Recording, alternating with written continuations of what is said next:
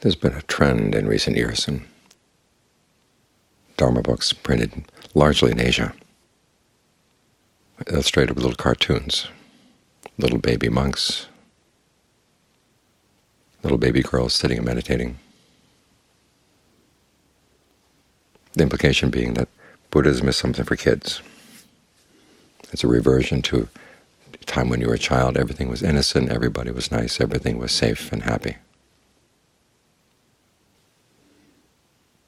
It drives me up the wall. You look at the Buddha. He went off into the forest, faced a lot of dangers, and had to be really an adult. In other words, he took responsibility for his actions. Was willing to admit his mistakes. And he learned to accept what had to be accepted so he could focus on what didn't have to be accepted. In other words, what has to be accepted is the fact that the world is imperfect. What doesn't have to be accepted is the fact that the mind is creating suffering for itself.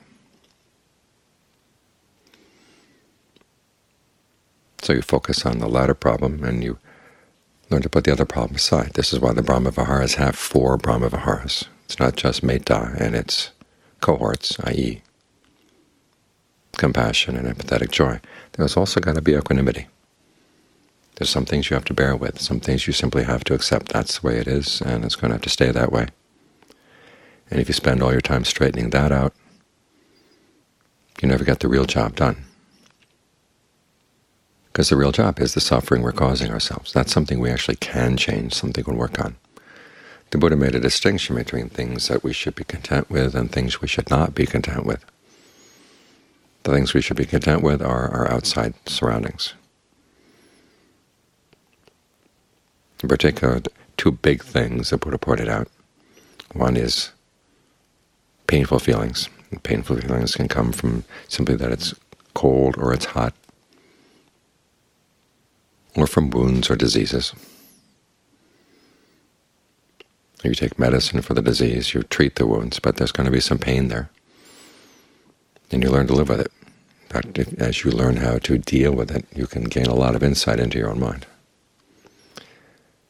And as for hurtful words, he says, on the one hand, simply the fact that you have an ear, you've got a body that is making you subject to not only physical wounds, but also to wounds of words. Your ears are there, they pick up sounds.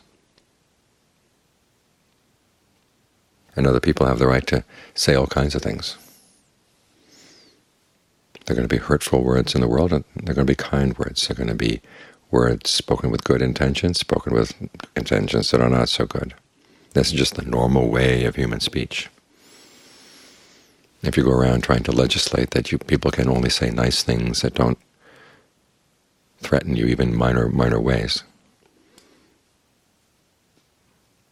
then you're not paying attention to the real problem, which is that if you learn how to deal with sounds, and deal with hurtful words, in other words, see where you're causing the pain to yourself, then you can really solve the problem.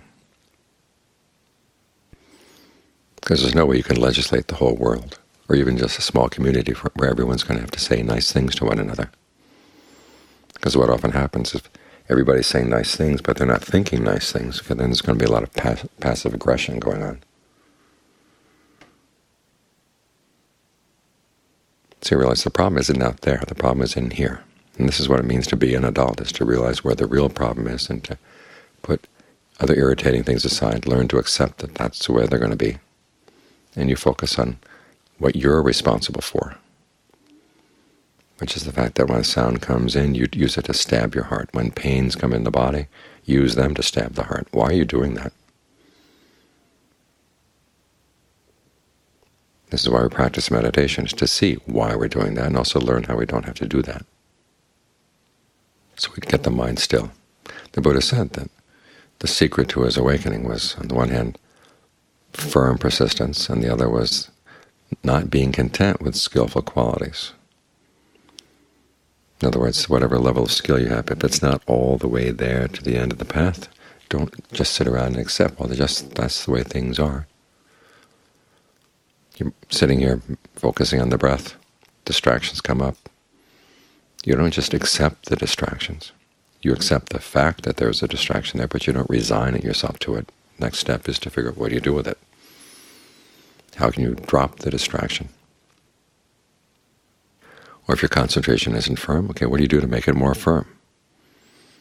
These fall under the duties of the Four Noble Truths. You try to develop the path. So as you're focused on the breath, what can you do to make it easier to stay here? This is going to be an individual matter. Some people find that focusing just on one point is all they need for the time being. Other people find that that doesn't keep their attention really filled. So you try to fill the whole body with your breath, fill the whole body with your awareness. You can go through the body section by section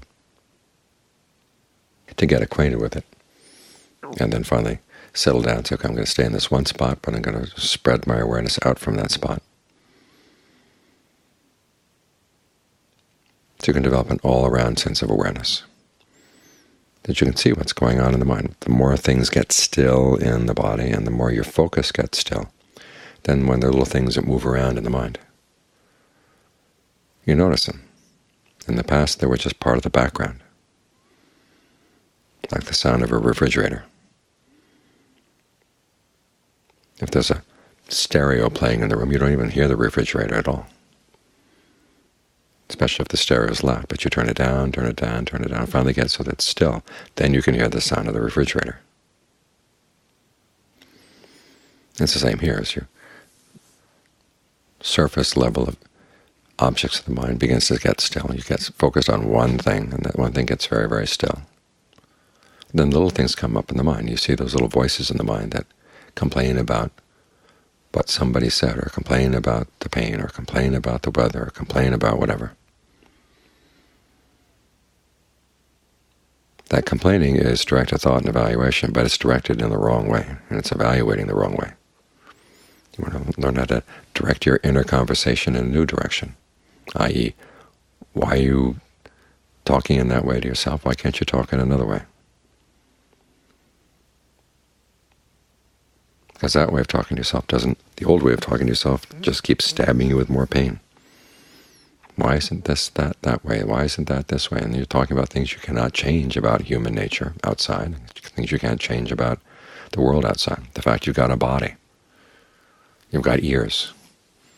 These things open you up to unpleasant things outside. The fact that we have a body means that we're subject to all kinds of stuff, starting from germs on up. The fact that we have ears means that we're going to be hearing things. You're not going to stop those things, but what you can stop is the inner chatter about these things that is unskillful. So we train the mind to think about the breath and evaluate the breaths. So give it a better way to talk to itself, and also to focus on the problem inside. I know of an abbot of a monastery who eventually left the monastery because he said the people weren't really interested in the Four Noble Truths. They just kept wanting to have meetings to straighten out the monastery. The monastery was running perfectly fine, but they kept having more and more insistent ideas. Well, this has to be that way, that has to be this way, otherwise we're not going to be happy. And as they rightly pointed out, that's not the approach of the Four Noble Truths. The Four Noble Truths turns around and says, what are you doing that's creating your own suffering? Focus on dealing with that problem.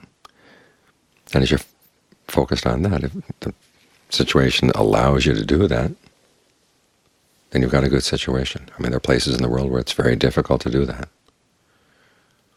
Here at the monastery it may not be perfect, but we have time to meditate in the basic values of the place. Focus on developing the mind.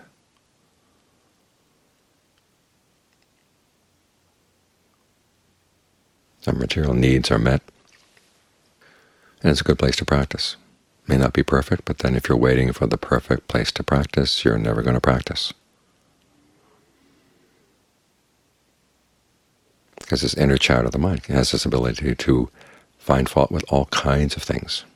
Even as things get better and more comfortable, to find more things to find fault with. So realize that that path leads nowhere. You turn around and focus on the path that leads someplace. Again, this is an adult decision. The Buddhist teaching is, all of the Buddhist teachings are to make us adults and to appeal to the adult side within us, to develop that. So we take responsibility for our actions, responsibility for our happiness, both in the sense that we will do what is needed for true happiness. We'll look for happiness in a way that doesn't cause harm to anyone, ourselves or anyone else. So be clear on the distinction between where you should be content and where you should be discontented.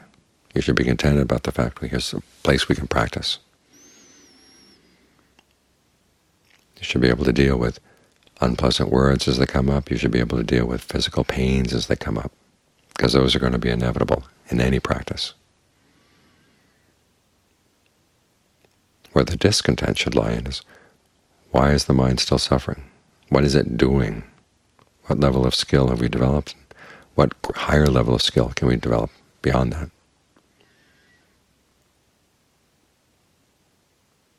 That's where your energy should be focused.